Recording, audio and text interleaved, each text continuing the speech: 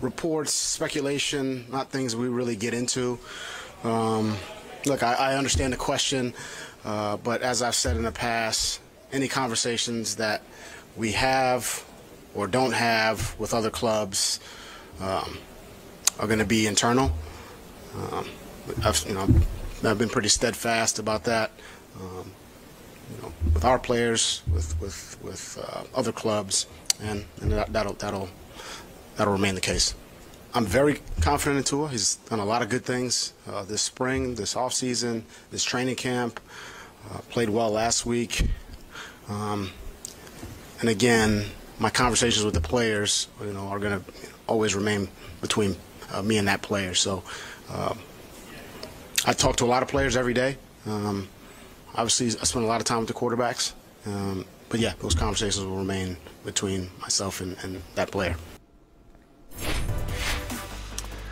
Speaking of dysfunctional organizations, Deshaun Watson remains a member of the Houston Texans. And I remain baffled as to why that is. Teach it. Oh, the preaching continues. Keep going. Nick Caserio is blowing this again. He's blowing it again. It's the second time. This is strike two. If Nick Caserio, if Cal McNair, if Jack Easterby, whoever's running the show, the quote-unquote brain trust in Houston, if they don't deal Deshaun Watson before the season, that's strike two. They would have blown it twice. Because let's not forget, they probably could have had a bunch of picks before the draft, before all hell broke loose with the 22 civil and 10 criminal allegations. If they wouldn't have been so stubborn and trying to get him to change his mind, which again, in fairness, in the name of consistency, I understand why you make the initial attempt. And as a matter of fact, I said, hey, I wouldn't be rushing to trade the dude. I'd be trying to figure out if I get it. These types of quarterbacks don't grow on trees. I'd be trying to figure out how to smooth it out. So I said that. But at a certain point, it ain't happening. And he made that clear. They didn't trade him for the picks in the 2021 draft. Now they're sitting here holding out for 3-1s, 2-2s, whatever it is they're holding out for.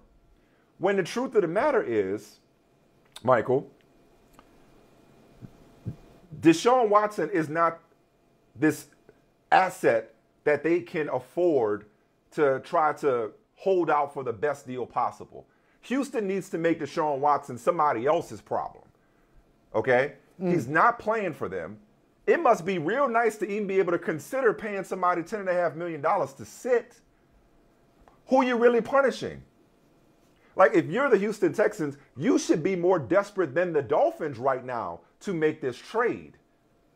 And you should be trying to get 2 1s or a 1 and a conditional 2 that could become a 1. Whatever it is to get this headache that is Deshaun Watson out of your organization. Because for the same reason that, the Dolphins probably aren't falling over themselves to give up the farm to get Deshaun Watson, which is the uncertainty around those aforementioned 22 civil and 10 criminal complaints, and the possibility that the league could put him on paid leave once he actually starts getting paid, which is the regular season. For that same reason, you cannot assume that after the season, we'll get more, or the same offer will be there. I'll be damned. How do you know that? How do you know that? And in the meantime, you're going to have this Deshaun situation hanging over your organization all season? This reeks of inmates running the asylum mentality, or inmates running the prison mentality. Rest in peace, Bob McNair. But this reeks of, like, we're not going to let the player who has a no-trade clause dictate. We're not going to let him dictate where we send him. We're not going to be forced into anything. Well, you're cutting off your nose to spite your face. Oh, I agree with you. You're so right. Mike, I was trying to think of this weekend. Who does Nick Caserio remind me of? And it's not necessarily a specific person. It's a specific title. And of course, because we're brother from another, and we're Michael and Michael, of course, my reference is Training Day. Is anybody surprised? So remember the scene in Training Day where Alonzo has a restaurant menu, pretends like it's a search warrant, And he and Jake, Right.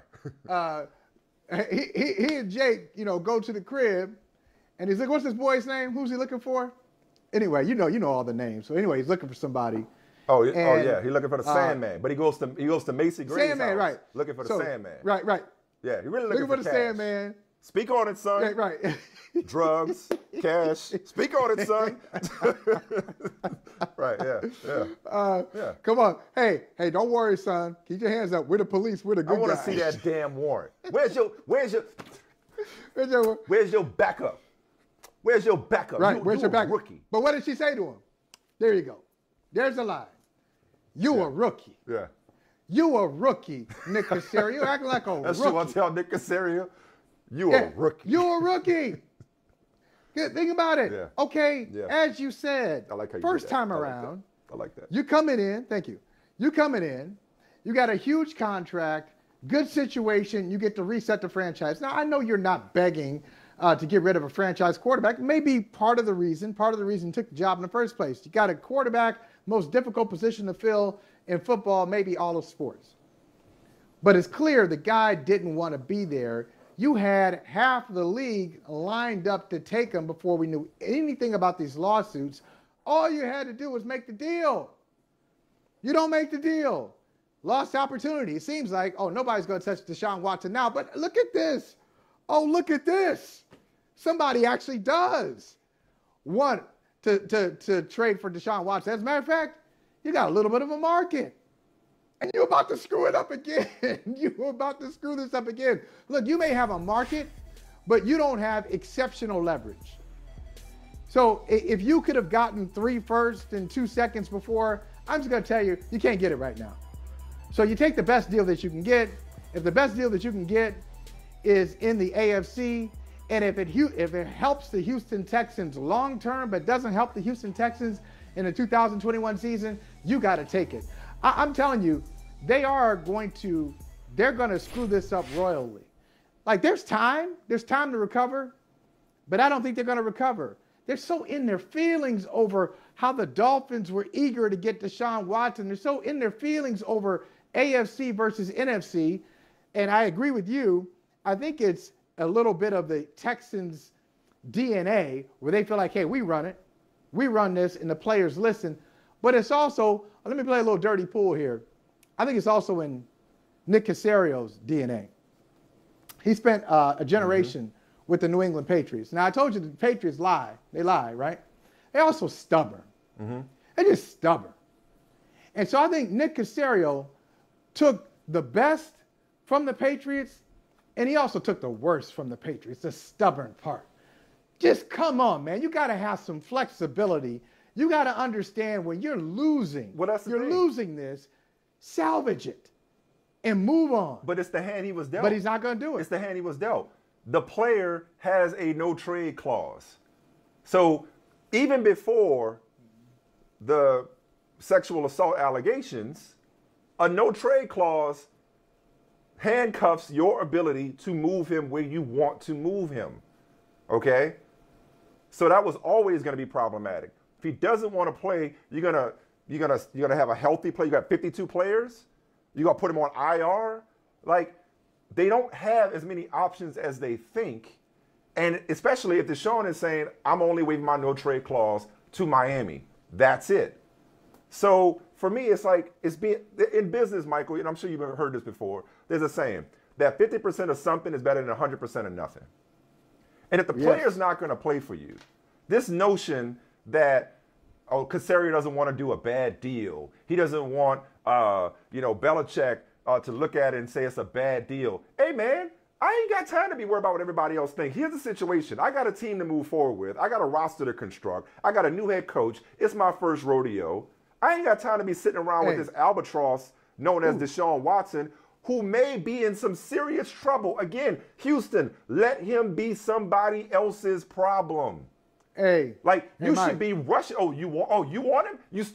If Brian Flores or Chris Greer or Stephen Ross called him up and be like, hey, what's up with Deshaun? You still want him? Word? Say less. Hey, Deshaun, pack your bags. We got something for this situation, as opposed to trying to play hardball. You talking about inmates running to prison? Hell, the prison might as well be the warden. The inmate might as well be the warden in this case because of the no trade clause that the previous regime gave him, that ownership gave him. Right. You stuck right. like Chuck, and you don't have to be. This is all real. The Dolphins have never not been interested in Deshaun Watson. That's why Brian Flores chose his words very carefully. I'm interested in the players that are on this roster. He knew what he was saying. He knew what he couldn't say. Otherwise, he'd have been lying. The Dolphins have been interested in this. Okay? The 3-1s and 2-2s is the going rate for a quarterback who does not have this kind of baggage. And again, to assume that this deal or better will be there in March after this season, who could have seen what was coming when it came down the pipe, when it came to the allegations? Who could have seen that coming? You don't know what's coming between now and March. This ain't a pro Deshaun take. This is a pro Logic take. Like, I'm just for people doing the right thing. And the right thing by the Texans is to move on from this thing. Well, two quick things. One, I want our staff to find that, to hold on to that footage of Brian Flores for after the Deshaun Watson acquisition. Just so we know, I want it on the record, we want to know what Brian Flores looks like when he's not telling the truth. I want to see if I want to study it. I want to see if there are any ticks, if his eyebrow moves up, anything. He did a very convincing job, but I think under scrutiny we can see, oh, look what his face did there. And the other thing, I want to say this, and this is pretty much a tease for who we're going to talk to coming up here in a couple of minutes. You can't live your life hoping that Bill Belichick is going to give you the tap on the head, because I know a guy, and you know a guy, who went to Bill Belichick and said, should I make this deal? There's this guy at Alabama, his name is Julio Jones, and I'm willing to trade up from 27 to 6 to get him, a wide receiver. Now, I know you don't think that's good value, but what do you think? And Belichick said, don't do it. Don't go up and trade for Julio Jones. Why don't you draft a guy like Jonathan Baldwin? Who? Yeah, Jonathan Baldwin. Fortunately for Thomas Dimitroff, he did his own thing. You got to do your own thing. And so there's a balance, and this is not just football. As you said, it's a logic lesson, just life. In the NFL and any other business, there's a healthy balance of listening to your mentors, seeking counsel, seeking wise counsel, but then also having the courage of your convictions and doing what you think is right for your situation. It may not be right for your mentor's situation, but it's right for you. Right. And Bill Belichick has never had a situation like the Texans have right now. So, yeah, I think he should. Right.